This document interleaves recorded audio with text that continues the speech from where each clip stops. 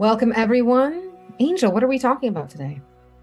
I think today, well, we just had an eclipse yesterday. Mhm. So I think let's talk about light, darkness, and gray, the gray territories, the in between. I like that. I love those gray territories, right? And we don't really speak about them that often because we're always so focused on what we know, what we can see. And we can see the light and we can see the dark, right? And so how did you spend your time with the sun and the moon yesterday? Well, that's interesting because, I study Andean cosmology for over 15 years now. And my teacher in Peru was like, no, go see the eclipse, take photos, send me photos, make a good prayer for me. But there was many signs leading to the eclipse that somehow I should not travel up to literally the night before the eclipse where I had something come up and I could not travel. I had to stay.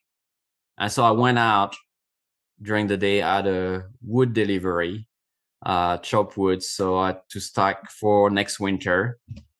And even as I was piling the wood, I was just thinking about life and death, right? Oh, this wood is has been killed or is for me to recreate life for my home and warmth in the winter. So that was like this interesting thing. And then in the afternoon I started to see the light going down, Mhm. and I had bought my glasses, my special glasses, and I was feeling more and more into it. I look at my chicken, they went undercover, my bees went back in. There was this very daunting light in the forest, almost like the forest was a little bit wary. So it's like, what's happening? Kind of this humbling. There's this great power in the sky that's dimming Mhm. that we take for granted, right? Because the sun is here right now and it's here every day, and we don't realize, what it means maybe if it's not there. And Mhm. literally at the moment it came, the message I got from the land is said, don't look at it. Keep doing your work on the land. Honor the privacy of the sun and the moon kissing in some ways, having their intimate moment. And so that's what I did. I keep piling wood until the light came back, and then I looked back at the sun. So there was not like black and white, dark and light. Mhm. I was in the gray area, literally looking at the gray forest. And it was me experiencing this duality from that vantage point. And you literally did the practice of chop wood, carry water, right? Whatever's happening. Yes. Chop wood, carry water, right? That's the practice of living, is living in that gray, not just living in the moments of exaltation or in the lows of everything, but even in them, chop wood, carry water. So that's amazing. Here in Hawaii, we didn't really experience it as much as, Turtle Island did, not to the extremes. And, I sat with my teacher a little bit yesterday, and they share this teaching. This is Grandmother Lanisan Moonwalker of the Apache tradition, who is Yoeme by birth. And they said, we all always talk about, the cycles of the moon and how eclipses of the moons are about revealing things in the dark. And they said, this eclipse, right, when it is a sun eclipse, it's about revealing the things right in front of you. And Hmm. that really stood out to me. And, it reveals, times of like whatever's weak. If you've been avoiding it, will come out. And we had a crisis on the farm, revealing a weakness in one of our animals that we were kind of aware of, but not to the severity, right? It really Hmm. brought it up. And I sat with that all day. Well, not sitting because I was driving back and forth across the island, and really about what are the things, that are in our everyday in plain sight that we don't experience, that we don't notice. They're the gray areas, right? Hmm. Because we don't shine a light in them. We don't shine the darkness. We're like, yeah, yeah, yeah, they're there. And I think it's such an important teaching, right? Because, when I did a moon ceremony yesterday, and one of the things that we were talking about was grace, overflowing grace. And what I said is so many times we orient ourselves towards what we know. We define things, we define light and dark, and we orient ourselves to make sure that we're okay. And we do that, right? Who are you? So I know who I am, right? Who are you, angel dear? So I can figure out who I'm going to be with you and I'm safe, right? The light and the dark, right? I'm going to hide this from you. I'm going to share these things with you. But intimacy is about the grays, Mm, right? Allowing you, angel, to be you. I might not even, and I know I will never know you, but this doesn't mean I can't love you as a brother, mhm, you know? And I think, as I sit more with the eclipse is, in these times where we are and where we're at is, we ask for things, yet we don't experience the bounty around us because it's all in the gray areas of our life, you know, mm. you know, yeah. Yeah, I felt that really deeply. We're always, even the spiritual practice can become this battle between dark and light all the time, right? A certain experience that we want to have of life, maybe Mhm, joy and constant, safety and feeling really good. And then there are the opposite, are the things that make us feel down and anxious and like we are shrinking and, we are not experiencing the full life. Uh, and very often we start battling there, where we start reacting, or we start naming it as something wrong. So we see those great cycles of nature between summer and winter, and the spring and the fall, and the day and the night, and here we have the sun and the moon. And so nature always constantly showing us that there is a necessity of balance, and those two forces are necessary, and not one is better than the others. And we need both of them in order to find communion, to find the sacred, to find unity. And that's the gray area in many ways, right? So how do I bring both into my life? I'm sure, as you experience, right, there are days where, yeah, I feel pretty good, but there's also things in my mind that might be pretty daunting or might not me feel the joy, right? And my capacity kind of dance with the two of them and create ease and space for the gray and space for the unresolved, the knowing and the not knowing together, which are two type of knowing, right? Two type of wisdom. Um, my capacity to be in that is what I think make me walk this red road, this path, this middle way, and mhm, reconcile with both of them. Like the wood, right? I was chopping the wood, and it's yeah, some tree needs to die so I can make fire. That fire, kind of make the tree, and then the tree will make my fire, and it's like this cycle. And can I allow that more into my life? When do I resist it? And a little bit about, yeah, accepting that this is a human condition.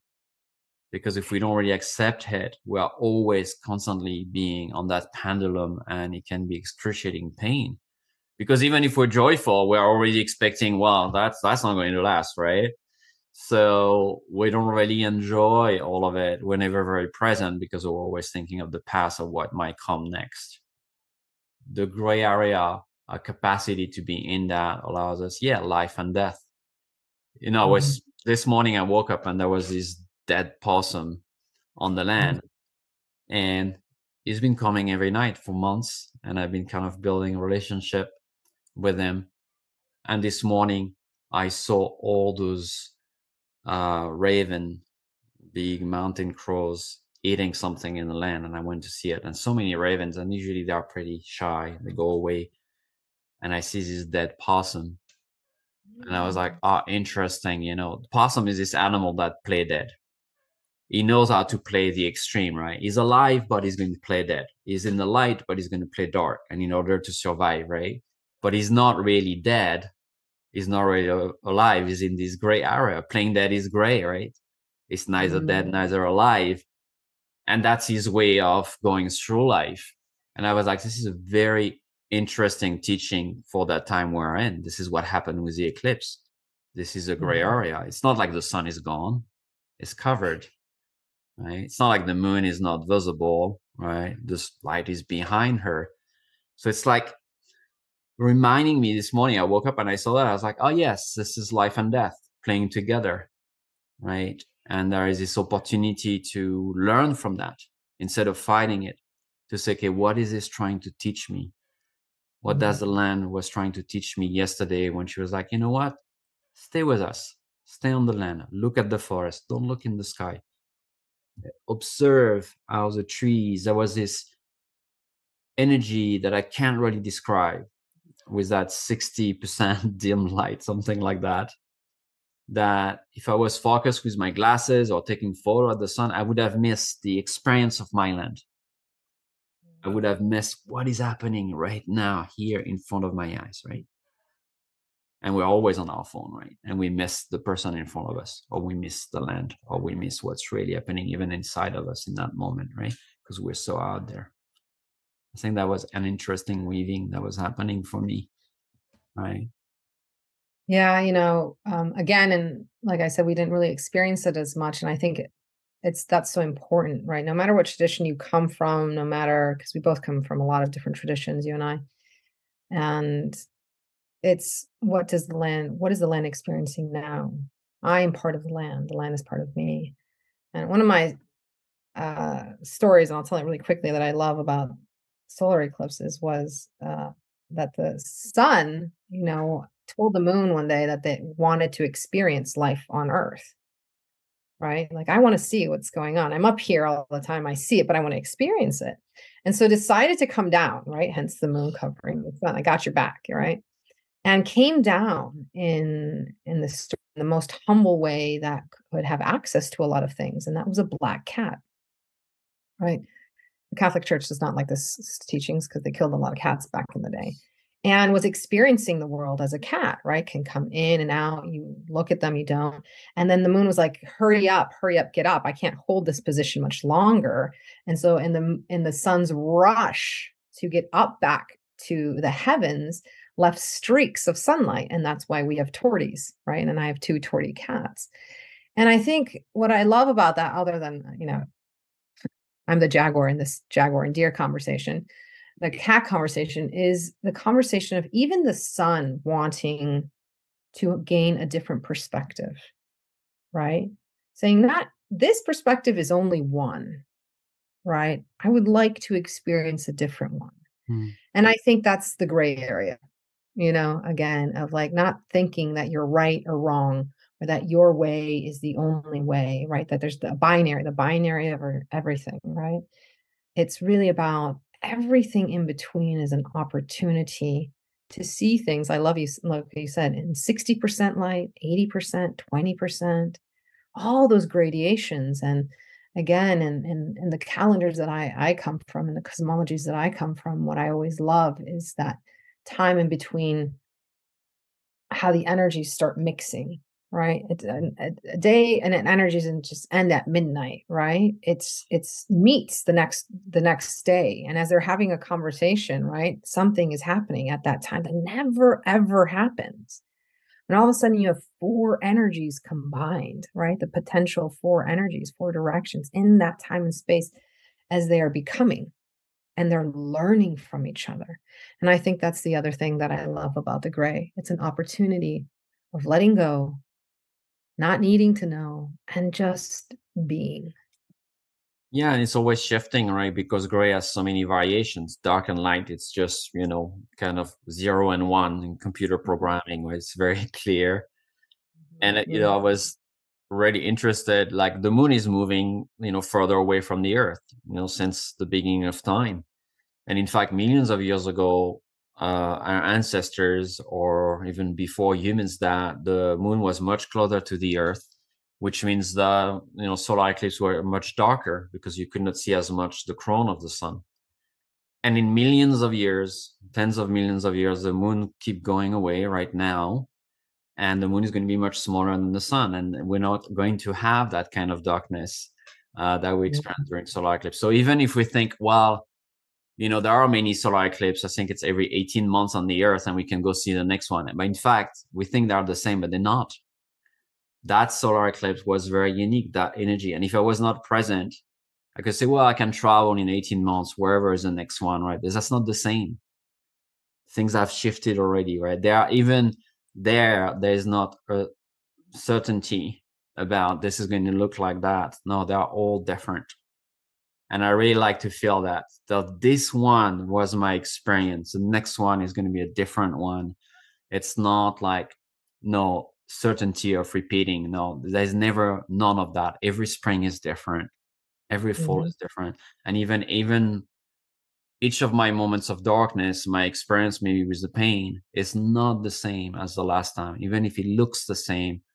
But if I'm Mhm. really paying attention, if I'm connecting to the land, which means my body too, I will see that there are variations, the subtlety of the gray areas. And I really, really like that. Yeah. To live in possibility and not in absolutes. Welcome to gray. Yeah.